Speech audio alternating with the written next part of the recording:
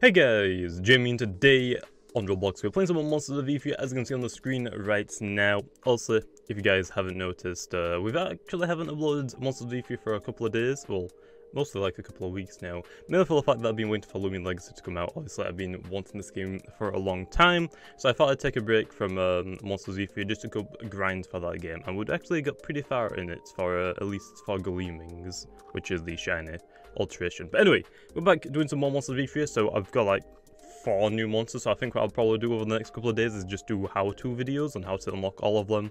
I'm guessing most people have already got them unlocked, but I thought, why not do them anyway, because like I said, every now and then I will do like a how to unlock every monster video, which also will be updated every now and then, so I might as well do them now, so then I actually remember in the future actually how to unlock them. But anyway, let's get straight onto it then. I guess in this video I'll show you how to unlock FLYDEN.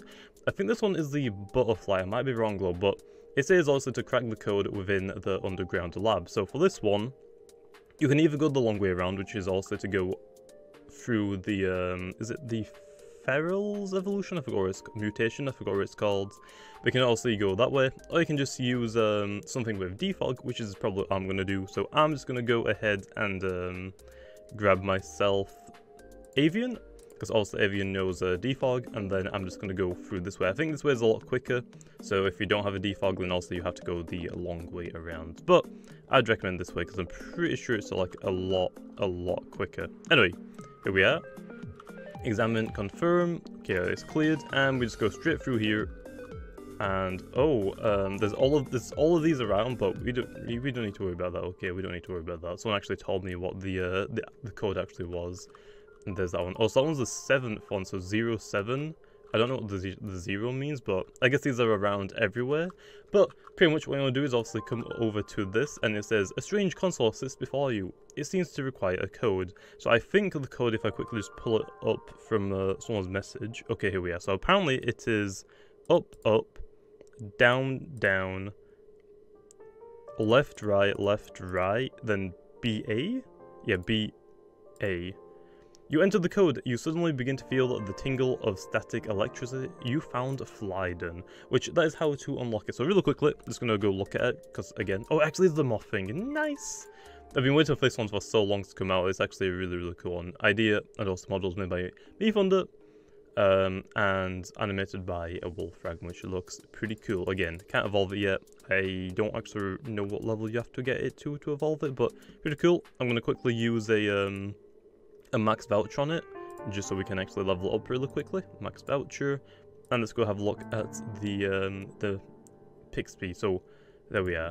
Anyway, so if you haven't know, I've also done some videos on on this thing especially, on even more monsters that have been in the Etheria place, which also I do like. Oh, and these new monsters are coming out, and this is like our first look at them. I've really been wanting this, like a moth thing.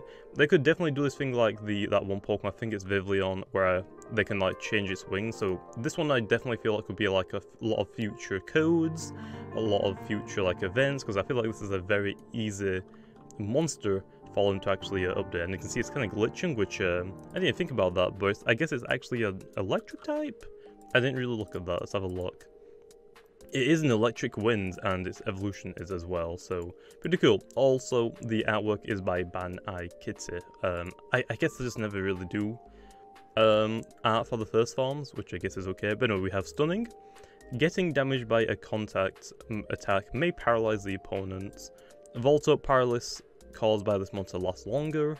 And Timid, getting damaged by this physical attack may raise the monster's speed temporarily. And second form is all the same. So then, weaknesses, only weak to like 3 things, but really it's not really weak to anything. Those are really not, they're not going to hit super hard.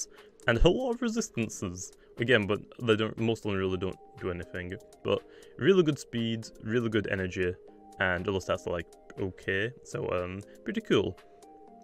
Let's have a quick read of these. The flutter of its wings slightly distorts the space around it, seemingly defenseless. Predators commonly attack FLYDEN only for it to warp just out of reach or teleport to a safe area. That feels like it. So I guess it's kind of like has kind of like a Rotom vibe, kind of, where like it's kind of like a glitch, and also we found it like in a machine. So I wonder if it's like a moth and he just got stuck in something because of bright lights, obviously, and then he just got the electric type. I actually wonder how I wonder how Me Thunder actually came up with this idea. And Pixby, it's I can't say that word, I'm so dumb. It's destabilizes. It stabilizes the space near it, resulting in psychics behaving unexpectedly when something comes into contact with it. Pixie avoids threats by vibrating its molecules at a rapid rate, allowing it to seemingly phase through solid matter and leaves pursuers confused. So it seems like it would be like a psychic type, or whatever it is in this game, I forgot again. It feels like it would be a psychic type, not really electric, but I understand the electric to like phase through like something, so maybe like electric mine, but I think it's pretty cool. Again, I've been waiting especially for this one for a long time. Also, I like the little artwork that they have now for monsters. I feel like they should have like done this a long time ago, but it's like kind of like a little pixel sprite, pixel sprites, is that what you call them, or is it just sprites? But I like the little sprites that we have for them, so there we are. Also, there are more rewards, which I definitely want to try and get all of these, so that might be really, really cool. But anyway, that's where I'm going to leave it off. Hope you guys enjoyed, and I'll see you guys next time.